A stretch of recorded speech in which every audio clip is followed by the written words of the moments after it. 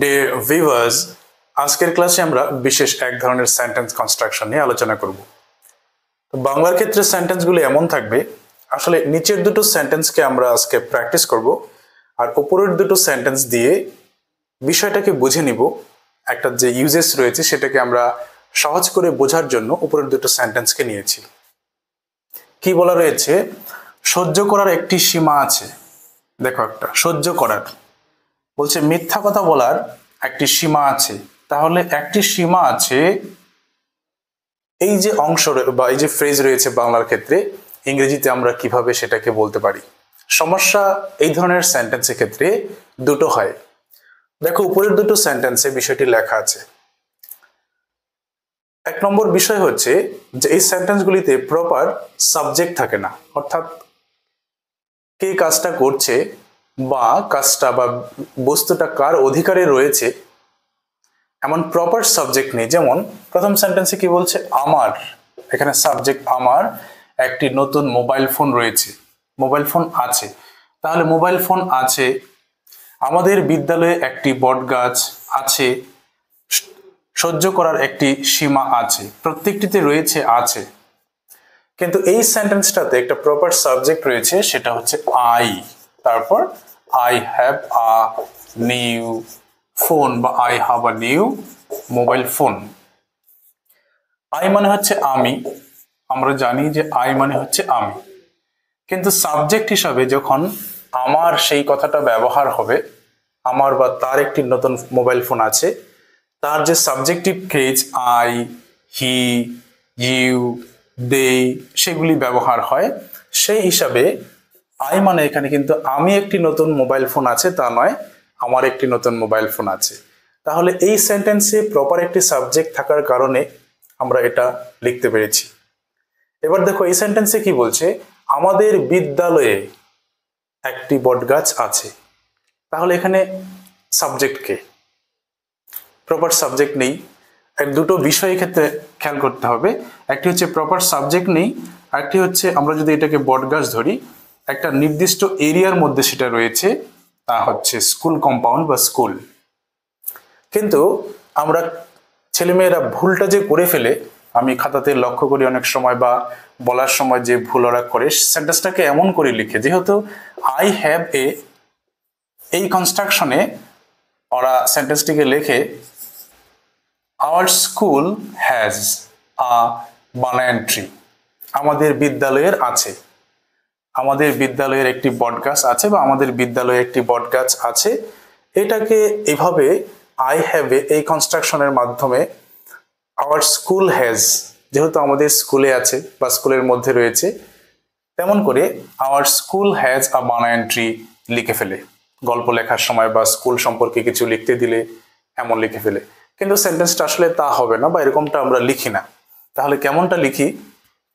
There is a, অর্থাৎ সেই ক্ষেত্রে দুটো বিষয় মনে রাখবো, যখন প্রপার সাবজেক্ট থাকবে না এরকম, এটাতে যেমন রয়েছে, সেরকম যখন প্রপার সাবজেক্ট কোনো সেন্টেন্সে থাকবে না, যেমন এটাতে নেই আমাদের বিদ্যালয়ে একটি বটগাছ আছে, সেই ক্ষেত্রে আমরা ইন্টারোগেটরি দেয়ার ব্যবহার করব।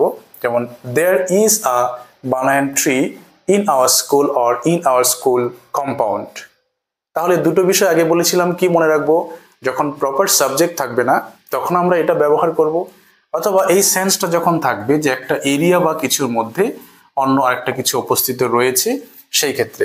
যেমন আমাদের ক্লাসরুমে 20 জন ছাত্র রয়েছে, এখানেও প্রপার সাবজেক্ট নেই, তাহলে আমরা কি ব্যবহার করব? দেয়ার আর 20 স্টুডেন্টস ইন আওয়ার স্কুল। সেই ক্ষেত্রে দেয়ার আর হবে, কারণ হচ্ছে students plural, there R 20 students in our school. কিন্তু এখানে দেয়ার ইজ হয়েছে কারণ একটা বানান ট্রি, সিঙ্গুলার সাবজেক্ট। তাহলে দেয়ার আর 20 স্টুডেন্টস। তাহলে আমাদের এই ভার্বটি যে আমরা বসাবো সেটা নির্ভর করবে এই ভার্বের পর যে সাবজেক্ট থাকবে, সেই সাবজেক্টটা যদি সিঙ্গুলার হয় তাহলে আমরা ইজ ব্যবহার করব, আর যদি প্লুরাল হয় তাহলে আর ব্যবহার করব। তাহলে দুটো সেন্সে আমরা ইন্টারোগেটরি দেয়ারটিকে ব্যবহার করছি। ঠিক একই রকম ইউজেস এই সেন্টেন্সগুলির ক্ষেত্রেও রয়েছে। যেমন সহ্য করার একটি সীমা আছে, যদি বলি যে আমার সহ্য করার একটি সীমা আছে, তখন আমি সাবজেক্ট, তখন আই হ্যাভ বলতে পারি। I have a limit of patience এমন বলতে পারি। এখানে বলছে সহ্য করার একটি সীমা আছে, প্রপার সাবজেক্ট নেই, সেক্ষেত্রে আমরা ইন্টারোগেটরি দেয়ার দিয়ে সেন্টেন্সটিকে বলতে পারি একটি সীমা আছে। তাহলে কি হবে? There is a limit to tolerating. Tolerate মানে হচ্ছে সহ্য করা। তাহলে আজকে আমরা আসলে স্পেশালি এই ফ্রেজটা শিখছি, there is a limit. There is a limit. তারপর হচ্ছে to ইউজ করব, আর যদি ভার্ব হয় সেটা ing. There is a limit to tolerating. তার নাউন ফর্ম হচ্ছে টলারেশন, তখন আমরা অফ ব্যবহার করতে পারি। যেমন there is a limit of toleration. ধৈর্যের বা সহ্য করার একটি সীমা রয়েছে। এবার যদি সেন্টেন্সটাতে আমরা একটি ও বসাতে চাই বাংলা সেন্টেন্স, যেমন ধৈর্য সহ্য করারও বা ধৈর্যেরও বা সহ্য করারও একটি সীমা রয়েছে, জোর দিয়ে বলতে চাই, তখন আমরা অ্যাডভার্ব টু কে ইউজ করতে পারি এখানে। there is a limit to tolerating two. সহ্য করার একটি সীমা রয়েছে। আচ্ছা, তখন একই রকম কনস্ট্রাকশনে আমরা 2 নম্বর সেন্টেন্সটিকে ব্যবহার করতে পারি, যেমন মিথ্যা কথা বলার বা বলারও একটি সীমা রয়েছে। তাহলে কি আমরা লিখতে পারি? আমরা বলতে পারি there is a limit to telling lies. লাই মানে হচ্ছে মিথ্যা কথা বলা, বা সেটা নাউন হিসাবে ইউজ হতে পারে। telling lies প্লুরাল ইউজ করব আমরা এখানে, there is a limit to telling lies। অথবা লাই ভার্ব হিসাবে ইউজ করে সেন্টেন্সটি বলতে পারি, যেমন there is a limit to lying. মিথ্যা কথা বলার একটি সীমা রয়েছে। যদি বলি যে বলারও, সেক্ষেত্রে আমরা টু ইউজ করতে পারি। তাহলে আমরা সেন্টেন্সে কিভাবে ব্যবহার করতে পারি? বড় সেন্টেন্সে বা কনভারসেশনে, যেমন একজনের কাছে আমি টাকা পাই, সে দিচ্ছে না, নানান মিথ্যা কথা বলে অনেক দিন থেকে আমাকে দিচ্ছে না, তখন আমি কি বলতে পারি? I won't believe your words. তুমি যা বলছো আমি বিশ্বাস করব না। হ্যাঁ, there is a limit to telling lies. Don't cross the limit. You will have to return my money tomorrow.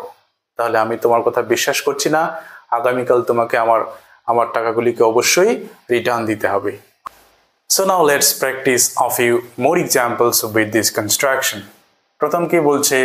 সবকিছুর একটা সীমা আছে। There is a limit for everything. আমরা এখানে for ব্যবহার করেছি, যেটাও করা যেতে পারে। 2 নম্বর কি বলছে? ধৈর্যের একটি সীমা রয়েছে। Patience, ধৈর্য। There is a limit to patience. তাহলে নাউন থাকলে আমরা অবশ্যই নাউনটাকে লিখব এবং তার আগে টু। 3 নম্বর, তোমাকে যে সময় দেওয়া হয়েছে তার একটি সীমা রয়েছে। তুমি এতদিন থেকে কাজটা করছো, তবুও সম্পন্ন করতে পারছো না, এটা কখনো হয়? There is a limit to time. সময়ের একটি সীমা রয়েছে, given to you, যা তোমাকে দেওয়া হয়েছে। 4 নম্বর কি বলছে? এই পার্টিতে কতজন অ্যাটেন্ড করতে পারে তার একটি সীমা রয়েছে, অর্থাৎ তার বেশি অংশগ্রহণ করতে পারবে না। There is a limit to, তারপরে ক্লজ তৈরি করেছি। There is a limit to, কিসের limit? How many people can attend the party? How many people can attend the party? কতজন অংশগ্রহণ করতে পারে, সে অর্থে আমরা ক্যান ইউজ করেছি। যদি সেন্টেন্সটাকে আমরা একটু অন্যরকম ভাবে ব্যবহার করতে চাই, যেমন একটি সীমা থাকা উচিত, উচিত শব্দটিকে যদি আমরা ব্যবহার করতে চাই, then we have to use should. Just like there should be a limit. There should be a limit to that. এটার একটা সীমা থাকা উচিত। তাহলে আজকের ক্লাসে আমরা প্র্যাকটিস করেছি সীমা আছে।